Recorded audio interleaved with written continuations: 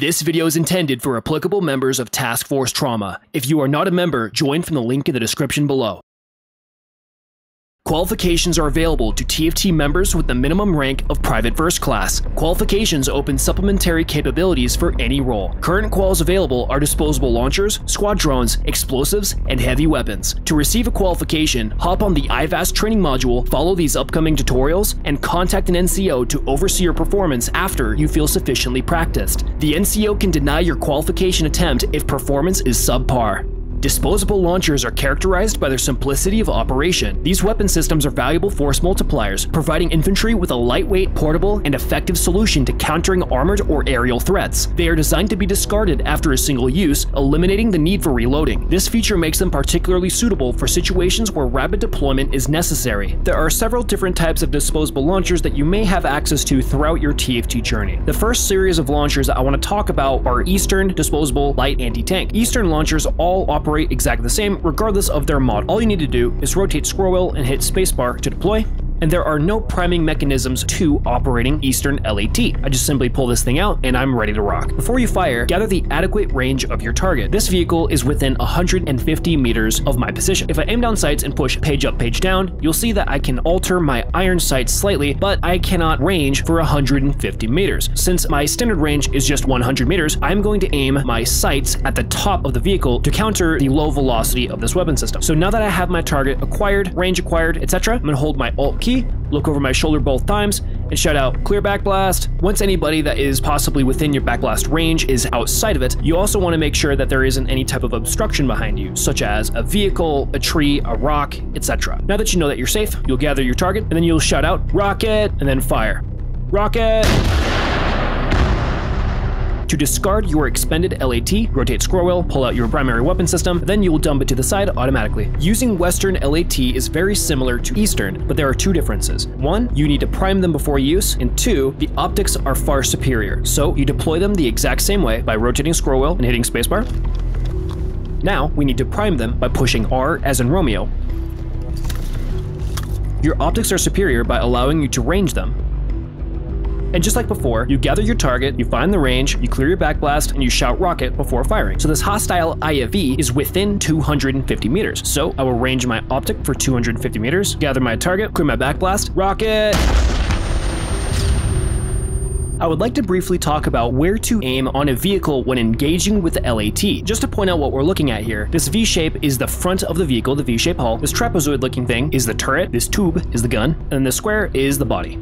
Whenever engaging a vehicle, you always want to try to get your shots as flat against the armor as possible. For example, if you are up above the target, you want to be firing down onto a flat surface that is at your angle. Just like how if I was at the rear of the target, I'd want to be firing like so. And there are many other options that are available to you, such as destroying the engine of the vehicle, destroying a track or its wheels, destroying its gun, rendering its weapon systems useless, or even hitting its troop compartment, which is generally at the back of the vehicle, and slaughtering the infantry that is embarked inside. Most vehicles in TFT have their ammunition cached right below their turret, so if you engage a target within this zone here, it will often result in a catastrophic explosion. Keep in mind that a vehicle doesn't need to explode in order to be destroyed. If the crewmen inside are dead from fragmentation, spalling, etc., or if the vehicle is otherwise disabled, that counts as a kill, and if it's rendered useless, go ahead and move on, even without that catastrophic explosion. Some Western factions have access to the NLAW, which is a guided light anti-tank weapon. To deploy, rotate scroll wheel and press spacebar. Make sure your backblast is clear. And to use its tracking capabilities, first, you need to choose a direction of attack by holding left control and pressing tab.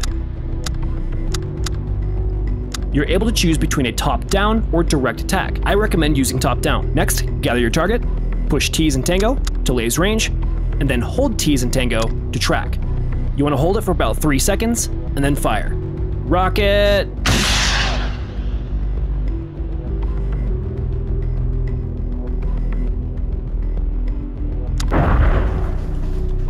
The NLAW's top-down capability also allows the missile to hit its target even when behind cover.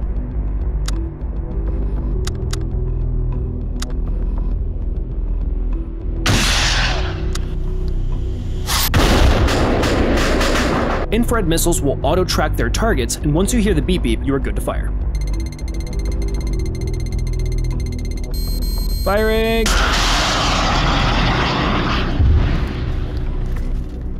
A squad drone operator is responsible for controlling various types of lightweight unmanned vehicles. Squad drones enhance unit situational awareness, facilitate safe reconnaissance capabilities, provide logistical support depending on platform, and can conduct targeted strikes against enemy positions with dedicated armament. Coordinating with the platoon is essential to effectively integrate these systems into broader tactical plans. The first thing you will need is a UAV terminal. To access your terminal, rotate scroll wheel and hit spacebar. If you know the specific position of a drone you are controlling, you can simply right-click on it and hit connect. Otherwise, you can go to the top left of your screen, hit the drop-down, and select from the list. Squad drone operators are able to use the Pelter, Pelican, Darter, Bustard, and IED UAV. If you're a medic, you're able to use the UGV Stomper and the Pelican Medical. The first thing we're going to cover is how to use the UAV terminal. Once a drone is selected, you can disengage their lights and autonomous behavior. Autonomous allows them to function without your input. As for lights, you usually always want this off. In the top right of your screen, you'll see that there are two options with this drone specifically, the driver and gunner positions. Driver position is exactly as stated. It allows you to drive the drone. You can change to the turret position by rotating scroll wheel and hitting spacebar. If you have autonomous engaged, you can hold shift and left click to order the drone to move to a position. If you right click on the arrow, it'll give you all sorts of different types of options, such as what the drone is going to do, its rules of engagement, and its altitude. Maybe you need to scan a target while the drone is moving. Hold shift, left click, go to the gunner cam, would you look at that?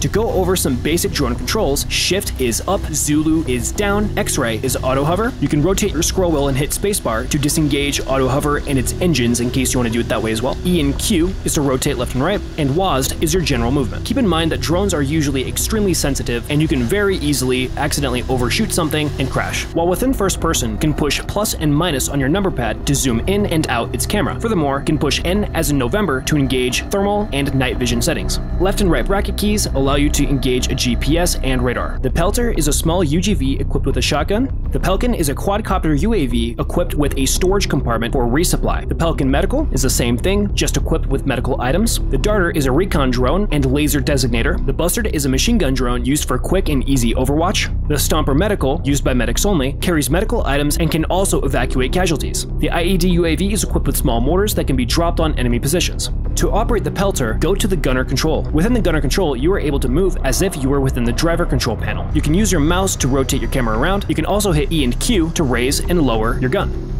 If you push page up and page down, that will extend and retract your boom.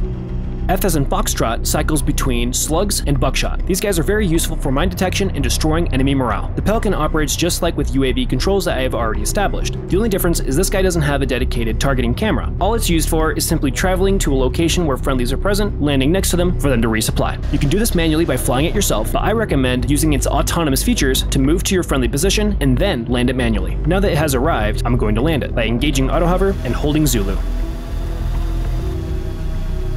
Rotate scroll wheel to disengage its engines, and push spacebar to resupply. The Medical Pelican operates the same way, just transporting medical items. The Darter's flight mechanics are exactly as previously mentioned, but I like to use the Darter in a couple special ways, such as forcing it to follow me specifically.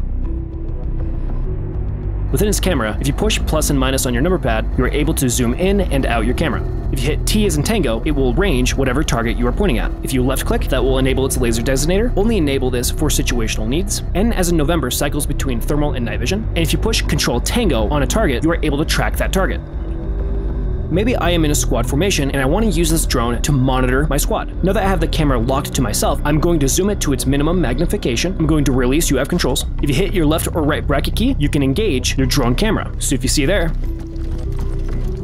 it will follow me around regardless of how I move.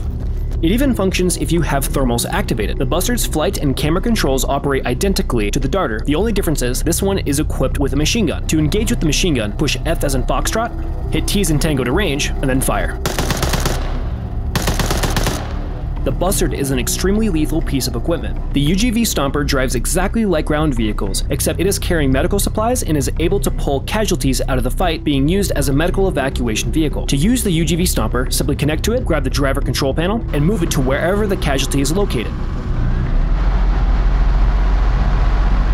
Radio to whoever is in charge of the casualty for them to load the casualty into the vehicle. Once the casualty is loaded, simply pull the vehicle back to the nearest fob. Keep in mind that friendlies are able to resupply medical items from this vehicle. Lastly is the IED UAV. This drone operates extremely simply. Flies just like the Darter, but it has a little crosshair there at the bottom of your screen.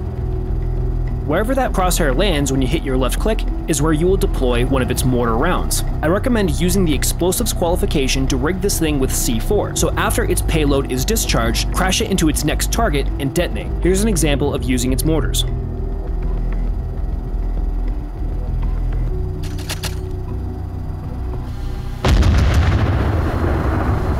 The Explosive Squall certifies TFT members in general purpose and defensive explosive devices. You will need a large backpack, one of each device. The SM320 is tripwire flares for exposing enemy positions at night. The anti-personnel tripwire is exactly as stated. It's a tripwire landmine, most commonly used in doorways of buildings. The M4A1 Slam is used to pop tires or tracks of vehicles. The Claymore is anti-personnel that is lethal within 15 meters. The M15 anti-tank mine is exactly as stated. It is an anti-tank mine. The M1112 demolition block is C4 explosives. You attach it to an item, general purpose explosive, and it goes boom. And the Apers mine dispenser is a device that dispenses a small minefield. Next, you will need a mine detector, M152 firing device, and defusal kit. First, let's talk about deploying explosives. Self-interact, go to explosives, go to place, and then place the device you intend.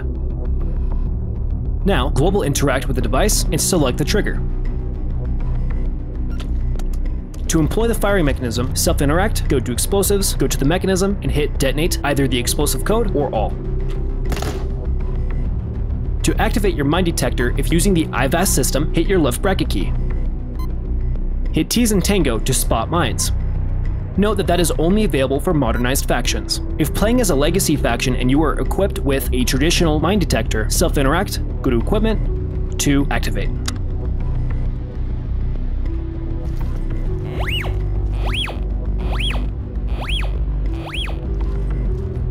Beep boop means bad, but as a legacy faction, you will not be able to spot landmines like you are seeing right now. So if there's a beep boop, avoid it. To defuse a mine, global interact. All other explosives activate exactly the same as what was shown. The heavy weapons qual confirms basic knowledge of static crew-served weapon systems, featuring heavy machine guns, mortars, automatic grenade launchers, and more. These capabilities are most commonly utilized at forward operating bases to ensure strong defenses. To deploy a heavy weapon, access the nearest arsenal and go to the backpack section. You will need two different backpacks, such as the gun and the tripod. I recommend grabbing the tripod first, moving it to a location, dropping it, then grabbing the gun. After you have the gun, move back to your tripod location, rotate scroll wheel, and hit spacebar to assemble. From this point, you can global interact to move it. Rotate scroll wheel and hit spacebar to get inside the gun. Fully automatic grenade launchers are designed to suppress enemy infantry. Heavy machine guns are designed to engage light armored vehicles or heavy foliage. Anti-tank and anti-air missile systems do exactly as you would expect, but the last thing that we're going to talk about are mortars. Mortars deploy exactly how we just deployed this heavy weapon by going to our arsenal, backpack section, grabbing the bipod first, placing, going back to the arsenal and grabbing the tube, rotate scroll wheel, spacebar. And now that you are inside the mortar tube, you rotate scroll wheel and hit spacebar on artillery computer. Within the artillery computer, it'll tell you a minimum and maximum range. For example, outside the outer circle, I cannot fire because I am out of range. Within that circle, you are in range. But if you are within the inner circle, you are within your minimum range, so you're unable to fire. Be outside the minimum circle and inside the outer circle. In order to operate the mortar, you need to thoroughly understand TFT's map system. Video linked in the top right of the screen. Within that video, you will learn about how to read grids and our numpad system. To conduct a fire mission, somebody will call a grid and numpad. You will then find the grid, find the numpad, and then fire however many rounds and what type of rounds they desire. Once you have the location spotted, click on it, hit the drop down for the type of shells you are ordered to use, and fire however many that are requested.